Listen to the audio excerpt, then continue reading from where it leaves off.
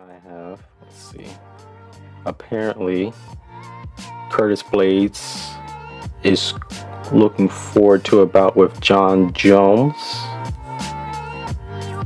at UFC 285. And this is coming from MMA Junkie. Let's see.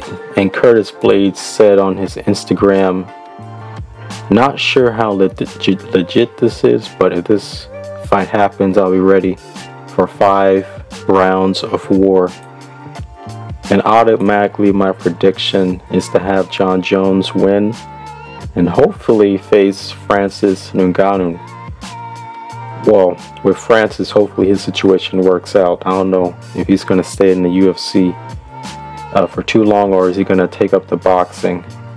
Or if he does have the boxing bout with Tyson Fury, I don't know what he's going to do in general.